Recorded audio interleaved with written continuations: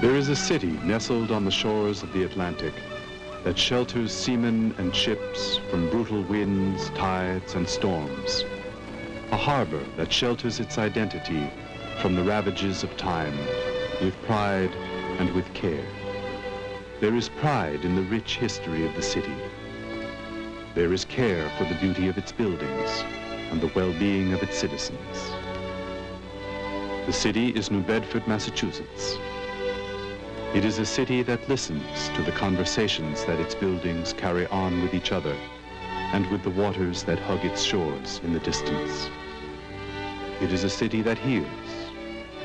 It hears of its own beginnings, its prosperous and romantic years as the whaling capital of the world and as a thriving cotton milling center.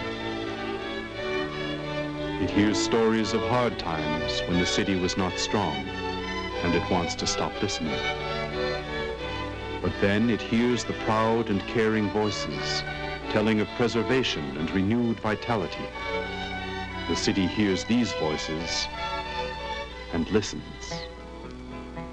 The city has a history, a long and proud history of daring seamen braving the raging seas to light the world with candles made from the oil of the whale. By 1850, 2/3 of the American whaling fleet sailed out of New Bedford Harbor. That percentage increased until the last days of the whaling industry, an industry that was worldwide in its scope and that supplied the city with its economic base. Even if men did not go whaling themselves, most of those gainfully employed in the city were involved in trades that supported the industry. As Emerson once said, the city was no closer to the whales than any other, but they hugged an oil cask like a brother in New Bedford. Whaling was king, and New Bedford became a city of grandeur as early Quaker restraints on worldly goods were cast aside. You have, again, beginning in the early 1820s, expenditures on furniture, on domestic architecture, on clothing, in a way that would have startled the old-line Quakers of even 2 decades earlier. Most dramatically revealed in New Bedford, this occurs in the large, costly homes thrown up largely by whaling merchants or whaling masters, certainly all, as Melville said, based on money harpooned and dragged up from the bottom of the sea.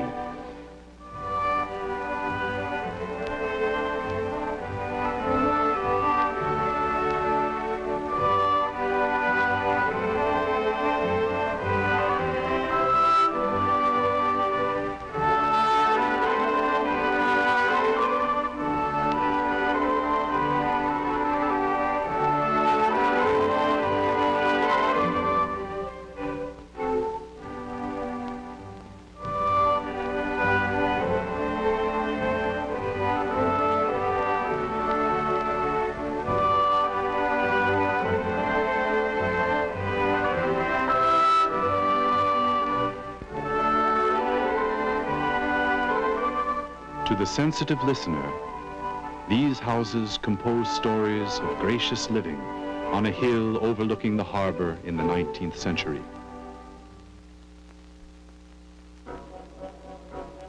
The whaling industry began to decline during the Civil War, and with the discovery of petroleum, retreated as the industrial age of New Bedford began.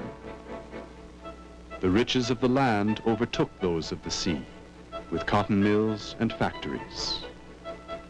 The textile mills of New Bedford's industrial age provided jobs for large numbers of immigrants and further expanded the fortunes of residents, leading the city into a second period of great wealth and growth.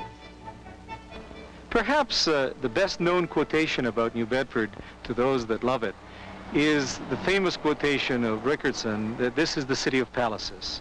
And indeed, it has been a city of palaces, not only in the late whaling period, the period of the 40s and 50s, but even more so in the great period of the late 19th century when the mills began to pour money into the New Bedford economy. And what we find is a real ebullience in architecture. Fancy detail, interesting, intricate work of all kinds. We find houses that are really palaces.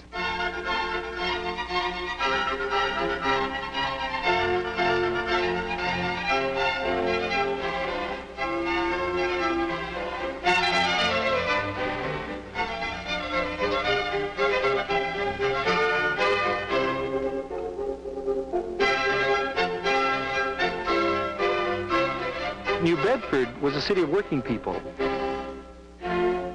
This is the era when New Bedford became a city of great, large neighborhoods.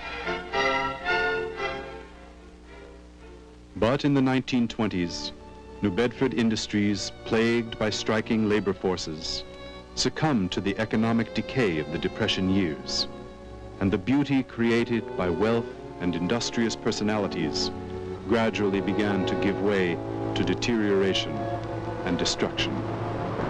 I have really felt quite a sense of loss in what New Bedford did leave behind when all of this degradation actually was going on. My mother's family are from New Bedford, and I had spent much of my early childhood, all the summers here, and knew New Bedford in its heyday when all the lovely big houses and the beautiful gardens were still flourishing up on County Street. That, of course, died off when the Depression came. And the Depression was everywhere, of course, and deep for everyone. But somehow or other, New Bedford had been such a beautiful city and such a lovely way of life here that it was appalling to see what it had fallen into and how very, very sad this area was. But the city just gradually deteriorated. It was just a very depressed time. New Bedford had sort of an amazing attitude of defeatism and inferiority. It just felt its day was over and that there was nothing left.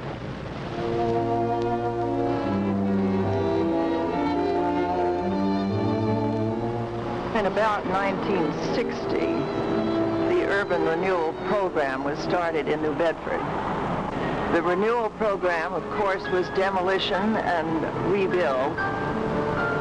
If you demolish the old buildings and build the new, you no longer have New Bedford. It's just anywhere. I still can, in my mind, hear the huge front door slamming. It had a very particular kind of noise when it was closed, and I can still see the house sitting with snow all over it. And it was splendid. It was really splendid. It was a splendid house. The value of a rich heritage faded in the minds of people and lay forgotten. But the sparks of history do not die so easily, but linger on in the eyes of a few who can still glimpse the meaning of the past and can understand its relationship to the present. Historic preservation began in New Bedford, and the sparks of history lighted the paths leading to a more positive present. WHALE stands for the Waterfront Historic Area League, and it's a private, non-profit preservation organization that was begun in 1962 by individuals who were concerned about the deterioration of buildings in the Waterfront Historic District. This area had been the center of New Bedford. It was the commercial core of the city in the days of whaling, and it was deteriorating badly, and no one seemed to be doing anything about it. And so WHALE was formed. I think the motive for the effort to revitalize the Waterfront Historic District has always been twofold. The first is, of course, preservation. The buildings are historically and architecturally important, and people feel that as a part of our heritage, they ought to be preserved. I think that always very close in our mind has been the economic value that this district has for the city. This is a historic commercial area, and the economics of preservation has also been a factor from the beginning. WHALE is a non-profit organization which started about 15 years ago. Until the development and the authorization for community development funding, there were really no city funds involved, nor were they available. But when we made a policy decision that we wanted to make physical improvements and visible signs of improvement with the use of community development funds, then we could form a partnership with them. Basically what the public improvements are new street lighting, decorative type street lighting, sidewalks, trees, all of the amenities that would aesthetically improve the areas. With that kind of leadership, we then came in and said, let's pick some key buildings like the Rodman Candle Works, or the move of the Andrew Robeson House, or the Rodman House Glass Museum. And as a non-profit organization, we will begin the rehabilitation projects on those special buildings. And we assembled money from the private sector and public sectors to really force the rehabilitation of those buildings. In some cases, we'll go through, such as the Rodman Candle Works, the entire rehabilitation, interior and exterior. In other cases, such as the Robeson House, we will concentrate our effort on exterior restoration, and then we intend to sell it to someone who, having a use for the building, will continue the process on the inside. Once these non-profit buildings were developed, we're now starting to see purely private investment as the property owners in the district, sensing the economic rebirth of the district, start to put money into their buildings, start to open up new businesses or expand existing businesses.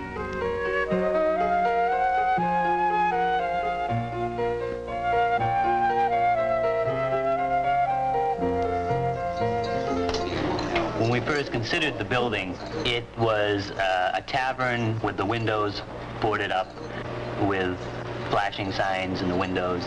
We knew that it had a character just from looking at the outside. The inside, we weren't able to see a lot of the woodwork that we finally uncovered in the renovation processes because they had built another room inside the main room.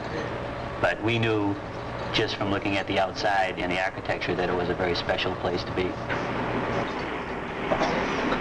Once we opened and got a little bit of publicity and got a little bit of name in the area, people started to come down at 11 o'clock in the morning, at 4 o'clock in the afternoon, and through the nighttime.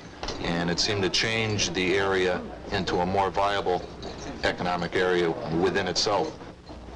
The New Bedford Glass Society was looking for a place to house its growing collection. When this house was offered to us, we grabbed it immediately, and the house has been completely renovated. We are housing one of the greatest collections of glass manufactured in one individual factory. The history of the glass covers a 90-year period, and it's known throughout the entire world. It was felt that it would be a moving, living, breathing thing to bring the factory back into the area, and by luck, the old Bourne building was vacant, and they built the blowing rooms. Now people go in there to see them make glass, and they're amazed.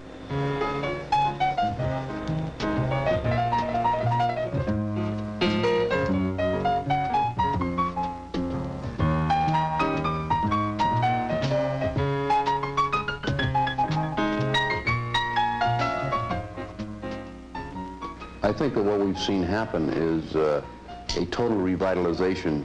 We took the initiative and put about $2 million of public community development funds into the project.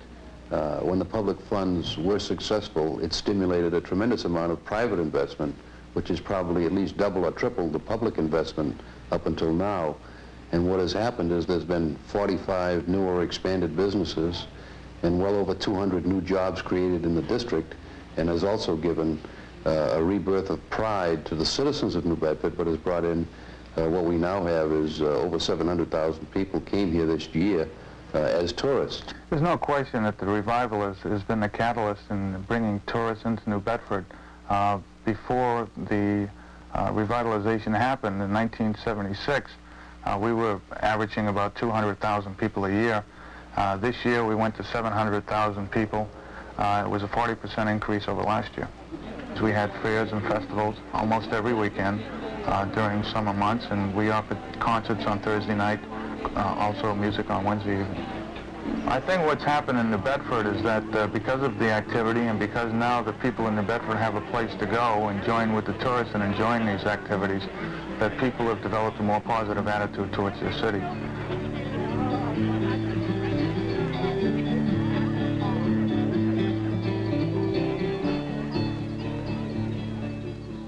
If you're happy in what you're doing and where you are, it makes life much more enjoyable. And I think this is really what's happened here. People for years and years feel depressed, they thought this was the end of the world and so forth. And now, when you go to the events, people are talking very positively. They're looking forward to new things happening. I think that industry has also reflected this in their coming to New Bedford. And so I think that overall, how you feel about things has an awful lot to do with how your lifestyle is. I love living in the city of New Bedford. It's a very progressive city, and they have historical things in the city too. And that's why I'm here today, because I love the city. I think the preservation of history affects my life. And it's interesting. It's interesting to meet the people that come here. We have people from all walks of life that come here. It's nice to see people and get compliments for the people. The resourceful spirit of their whaling ancestors was reawakened in New Bedford residents. A handful of people had a vision and worked and watched it grow. It's very satisfactory to see the people, the townspeople, move back in to the city, to take an interest in the city, and I think that we have helped that. I think we've taken buildings which were, in several cases, due for the bulldozer, and we've brought them back to life, and we've made them a commercially viable enterprise. And I think that's a very important part of preservation today. There are very few people who can afford a museum-quality restoration for restoration's sake. Well, I think everyone who's been working on the revitalization of this district realizes the importance of the fishing industry. This area has always served as the support base for New Bedford's fleet. 100 and 200 years ago, that was a whale fleet. Half of the buildings continue to outfit New Bedford ships. The ones that are not used for fishing, what's left over, are the ones that we try and recycle, so that the economics of the Waterfront Historic District are now divided between fishing and tourism. That produces some conflict, but it, in our opinion, produces a very lively and vital area.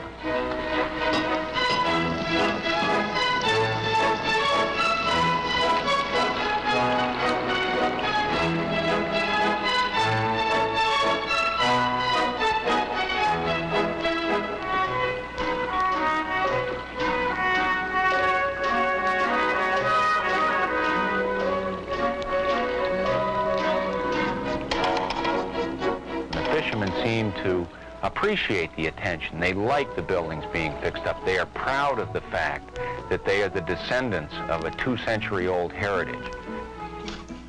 The atmosphere began to change in New Bedford, and more expansive plans were developed. We concentrated a lot of activity on this 14-block area, and when it started to work, the people in the downtown looked at that. They noticed that new businesses were coming, that the businesses were healthy, that rents were higher than in the downtown. And rather than our having to tell them that the downtown ought to be revitalized, they said, well, we ought to have some of that action in the downtown, and they came to us to help them. So it was teaching by example, which is something that works better than some of the other preservation methods.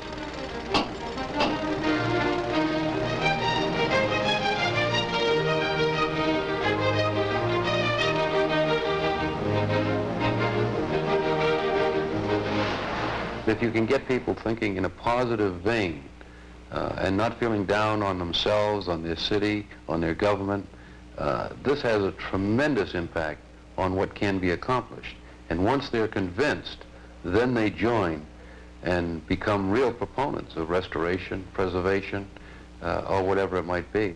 I think if there's a lesson to come out of the experience that we've had in New Bedford, it's what can be done if the private citizens of a neighborhood if involved nonprofit organizations, and if city government, specifically the Office of Historic Preservation, decide that they want to work cooperatively on a problem. This partnership exists in New Bedford. What you end up with is a feeling of trust between people in a district and local government, a feeling of pride, feeling that there are people who inhabit City Hall who care about you. The mayor created the Office of Historic Preservation, and our duties were to help restore the waterfront district as well as other areas around the city. The city is not into a preservation philosophy that would make all of its restoration be museum-type restoration. Most of our people here are not wealthy people, and so our philosophy is that whatever you can afford is what we want you to do, as long as it's in the direction of preservation. Our office is involved in several financial programs, and our loan programs and grant programs are extremely flexible. And so we can work any kind of a situation with an individual homeowner. It's attracting a lot of people to get assistance from our office, both technical and financial, because there isn't a lot of red tape. We found the house in abandoned condition, and it looked so beautiful, and we thought that it might have been destroyed. And the only thing to do was try and secure the property. When we bought this house, I had always wanted an old house, but never in the city. And actually we found there's more sense of community here than there is out in the outlying towns. And you know your neighbors. We have restaurants, we're right within walking distance of the stores and the library. Too many homes are being run down and knocked down, you know. We've lost a lot of old homes. I was determined to have this place. I liked it so much. A total resurrection began in New Bedford as structures were preserved and restored all over the city.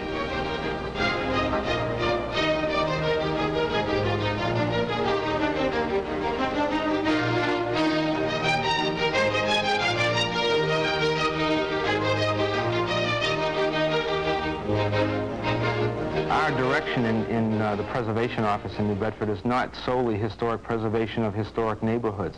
Our direction has lately been going into conservation of any type of neighborhoods. For instance, we're working on neighborhoods that largely consist of three-deckers, three-family houses that were built during the textile era.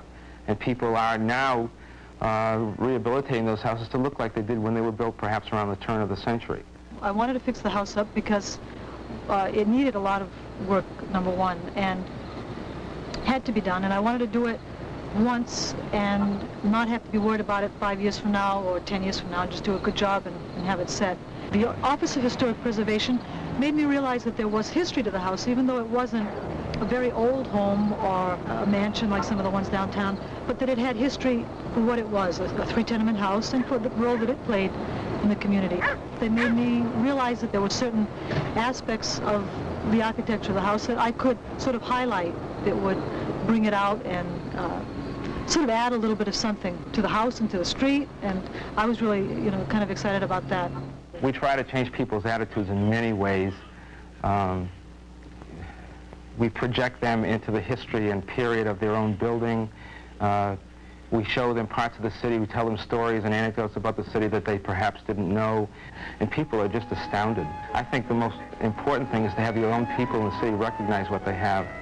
When I walk down the streets and I see the men fixing up the houses, I feel proud because they make the houses look like they were before. We have a citywide restoration program which has created and stimulated an awful lot of renovations. And those people who have not even participated in the program, many, many people have restored their houses on their own. It's done more to create a very positive feeling in people about their city, about themselves, and about where they live, and what they want to do, and what they want to make of their neighborhood. So I think it's been probably the best program that we could have entered.